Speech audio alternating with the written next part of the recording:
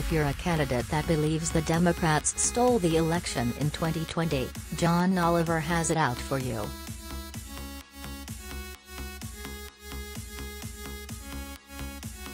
The Last Week Tonight host had a field day previewing some of the more interesting Republican Secretary of State candidates across the country.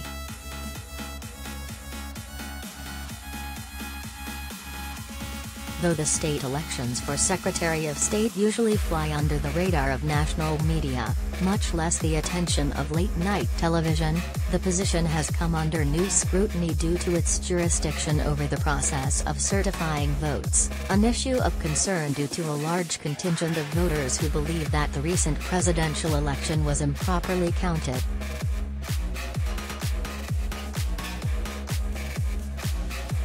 Oliver cherry-picked 3 candidates: Nevada's Jim Marchant, New Mexico's Audrey Trujillo and Michigan's Cristina Caramo, who all share a degree of the opinion that the 2020 election was improperly handled. The British-American host claimed though these candidates might look like outliers, they represent just the tip of the iceberg.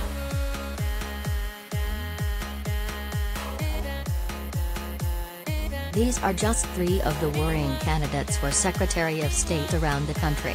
There are many, many others who should frankly give everyone pause because the January 6th committee is reminding everyone just how close we came to democracy basically collapsing, Oliver said.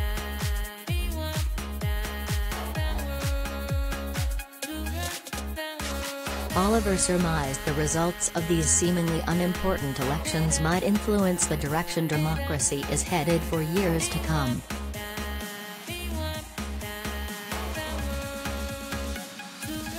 It was a handful of people in the right position choosing to do the right thing that saved us from a constitutional crisis, but there are multiple candidates running for consequential positions right now on the platform of basically let's do the coup again but better next time, Oliver said.